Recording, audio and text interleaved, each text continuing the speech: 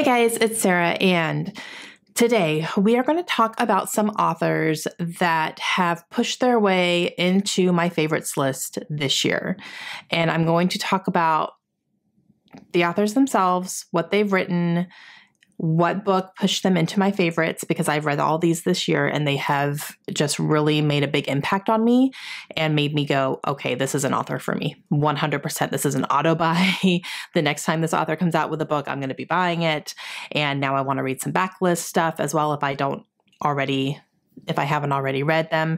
But these are ones that just really have been standouts for me this year. And they're all authors that, except for one, they're all authors I've read from before and really enjoyed their books, but then like now they're a favorite. There is one that's brand new, but I can just foresee this author being for me 100%.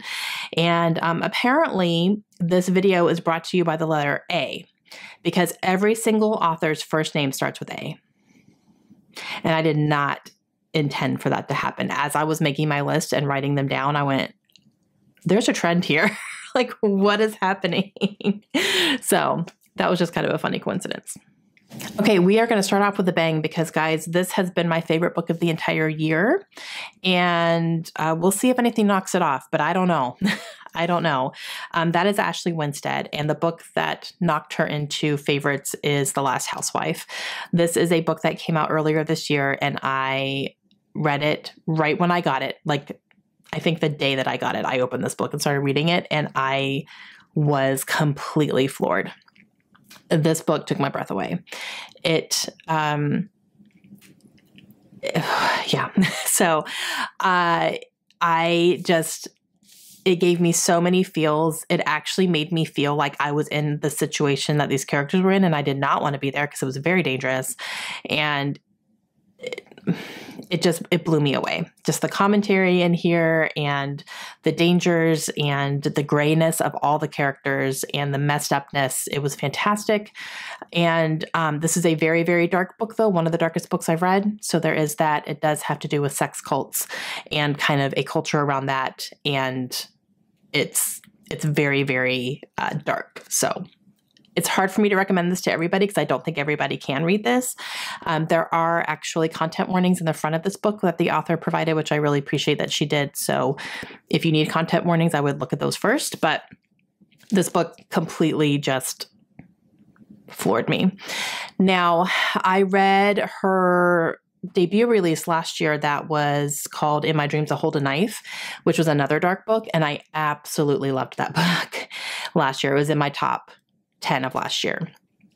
She does have another book that has been released. I do own it. I have not read it yet. It's called Fool Me Once. It's actually a romance. So it's a different genre. I have not read it yet, like I said, but I do plan to. I do have it downstairs. So I just know definitely, at least on the thriller side, this is an author for me. And she is currently writing another thriller that's supposed to come out in 2023. That will be on my most anticipated. I will pre-order it. I will gobble it up 100%. And she is actually writing a sequel to the romance that she released too. So that's something that I would like to get read before too long so I can know whether or not I want the sequel. But Ashley Winstead 100% has my whole heart. Okay, the book that was on my number one of the entire year until I read The Last Housewife. So this is now number 2 of the entire year, which that hasn't changed, is Project Hail Mary by Andy Weir. Okay, so science fiction set in space. Scientist wakes up on, he comes to consciousness. I won't say he woke up. He comes to consciousness. He is on a spaceship in the middle of space. He's surrounded by dead bodies and he does not even remember his own name. So that's where we start here.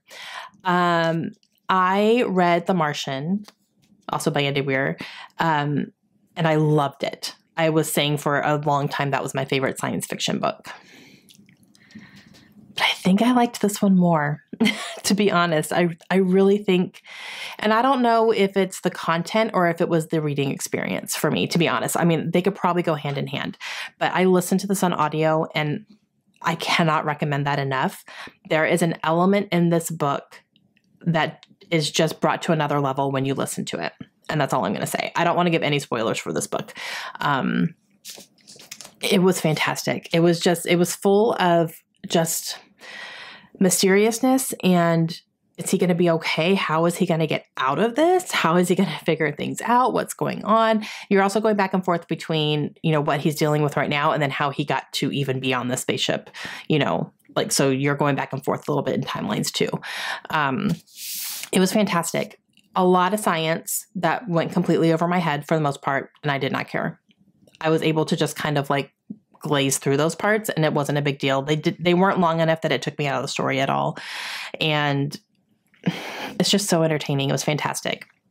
So this is a high recommend for me. Like I said, it's going to be on my favorites of the year.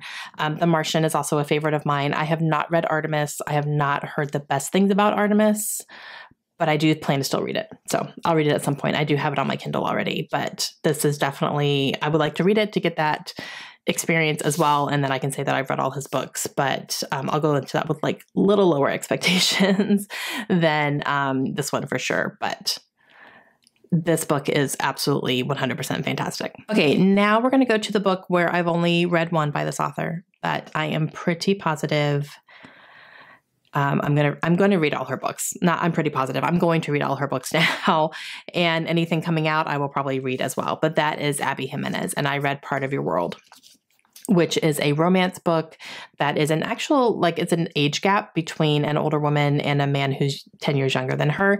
They are from very different parts of their local area and just lead very, very different lives. She is a surgeon, an ER, or she's an ER doctor, sorry. An ER doctor in a very high stress job. Her family like kind of owns the hospital. It's like this whole thing. He lives in a very small town. He runs a bed and breakfast. Like they lead very different lives, but something happens that brings them together and they start forming a relationship from there.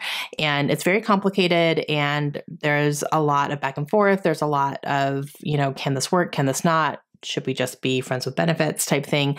And how's that going to work moving forward type stuff. So I loved it. I loved it. There is a scene in this book that I don't want to talk in detail about, but I was laughing so hard. And I started texting Amanda from the Curly Reader because she had just read it too. And I was like, oh my God, this scene. And she was like, I know. And like, it's a pretty epic. It's a pretty epic scene. It had me rolling on the ground laughing. It was fantastic. There is going to be a companion one to this book that is coming out that follows the best friend in here, who I loved. I loved her best friend, Bree. And so Bree's getting her own book, and I believe it's coming out next year. And I'm so excited for that one. I will definitely be snatching that one up too. But she also has written some other books. I think she has 3 other books that I haven't read yet, from what I'm understanding. Let's see, there is The Friend Zone, which I think I have on audio possibly, but I'm probably going to buy, like I would get hard copies of all her books. So there's The Friend Zone, there's the Ever After playlist, which seems to be her most popular. And then there's Life's Too Short. And I think they're all just kind of companion novels. I think they can all be read as standalone. You don't have to read them in order, but I think they're all kind of like, you know, you get a hint of this character in this book, but now here's their story, like that type of thing.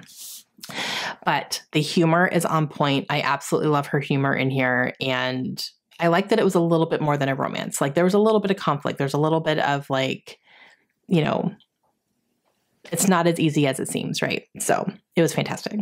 Okay. And the next author, I read 2 books from this year. I have read a book previously, which I honestly don't fully remember a whole lot about it. I read it a very long time ago, but I've read 2 books from this author this year, and they were both 5 stars. This one 100% will be in my favorites of the year, and I'm excited to continue with this author now, and that is Alice Feeney and Daisy Darker. You guys, this book was so good. Isolated setting. A family comes together after being kind of estranged from each other for quite a while. They are gathering all at the grandmother's house to celebrate her birthday. It's a pretty big birthday. And her house is like set on an island where if the tide is in, you cannot leave because the water completely covers the pathway that leads you off to the mainland. So when the tide is in, you cannot leave the house at all. But when the tide is out, then you can. So they are there fully knowing that they are going to be there overnight because of the timing of everything.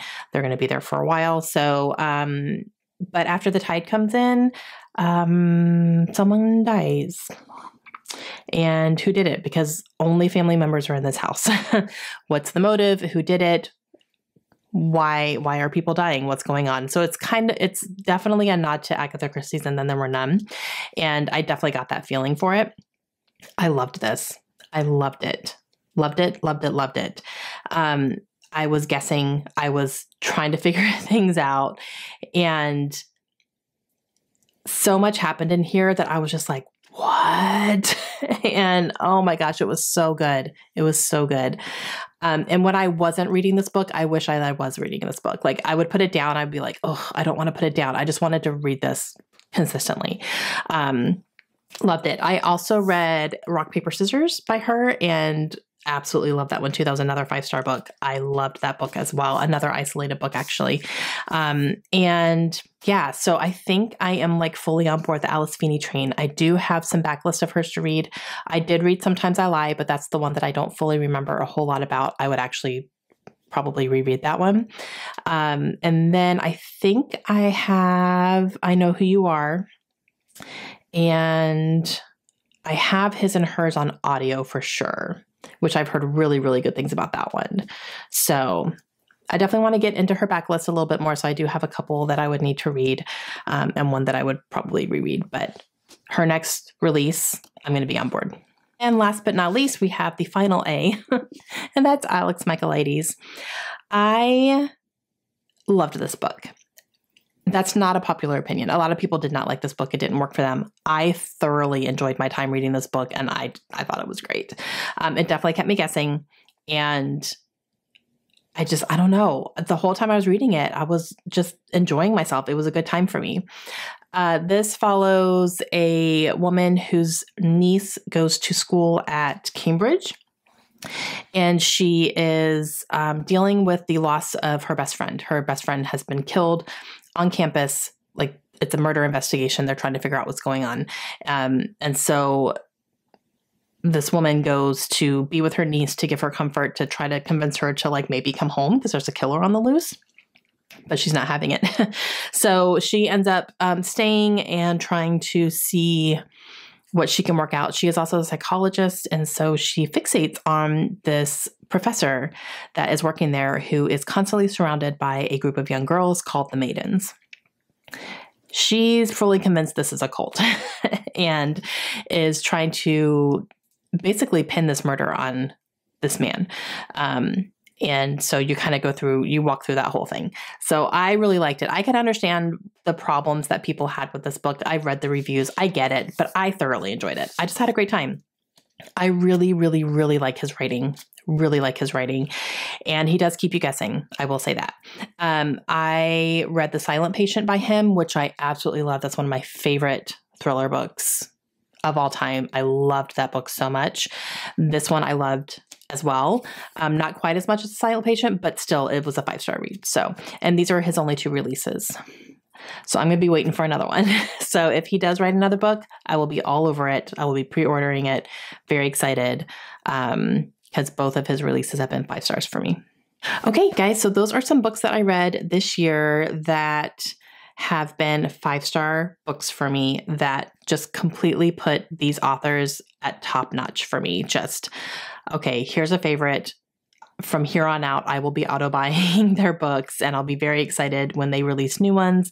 And some of them are consistent writers who, like, I know they're going to have some more releases coming out very soon, early as next year. Some of them I don't really know. I don't know if Alex Michaelides has a plan for any more books. I'm assuming that Alice Feeney probably will. And Andy Weir, we don't know anything about that either. I don't know if he has plans to write any more or not, but I will be very much on the lookout for them if they do happen. Okay, that is it. Brought to you by the letter A, because we have Alex, Alice, Abby, Andy, and Ashley. That was so funny. Okay, let me know down below if you guys have read any authors this year that you've read for the first time, or that you just read really, really great new releases and you're very excited about their work going forward. Let me know if you have any authors who have really pushed themselves up in your eyes because of what you've read recently. I would love to know that. And I will talk to you guys again soon. Hope you have a great day. Bye.